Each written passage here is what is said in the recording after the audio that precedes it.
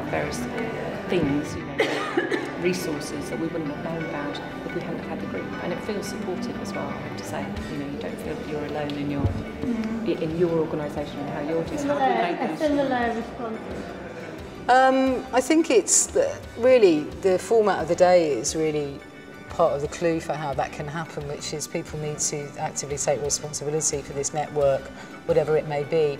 So there's an interesting combination of, is it a portal for information that doesn't tread on the toes of other information gathering agencies or giving agencies?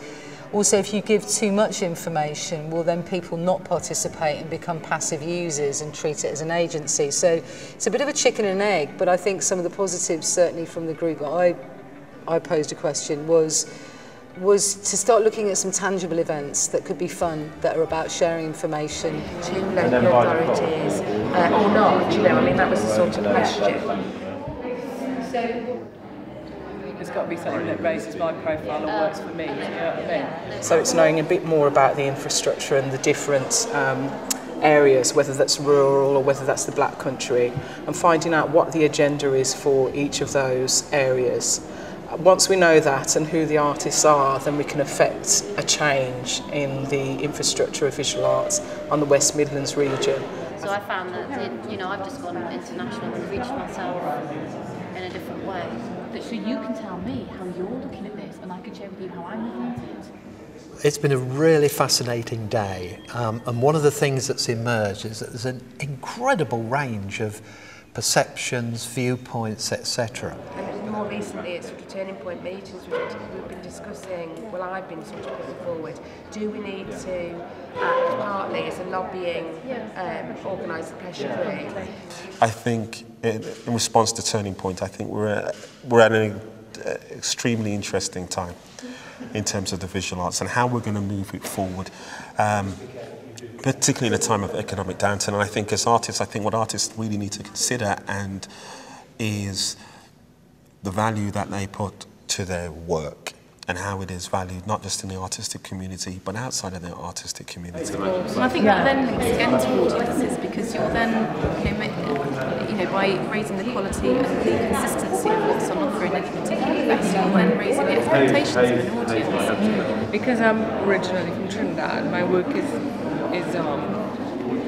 not Western art, as they would say. So I got involved with things like Elephant in a Room because I wanted to see, the other side more of what was happening and so on. I don't think I've got a simple answer on that, and I suppose I take it from the angle of my work, which is running Disability Arts in Shropshire, DASH. So we work with disabled artists and disabled people as an arts audience.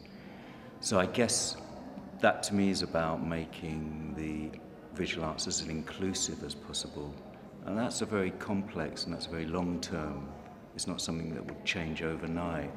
Work in that way, so that's a very different environment to kind of work in and use your creative thinking. So I've had a residency here, I still make artworks, I still produce bodies of work, but I've also got other things that I can... It depends what particular pressures organisations are under, doesn't it, as well as artists, because at Compton Verney we are under, as an independent gallery whose financial basis is changing, we need to be getting more visitors. I think really it's about finding different ways in which people can buy into this.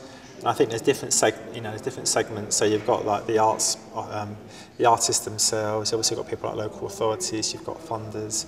You've got agencies. And I think the important thing is to try and get buy-in from all those different sectors. Really, I think the Turning Point probably needs to work out what it wants to do, and maybe pinpoint 3 or 4 activities or things that it can say it does, and just do them really well and be very clear in terms of what it can offer and how people can buy into that really in terms of its offer. I think these are interesting times for contemporary art practice.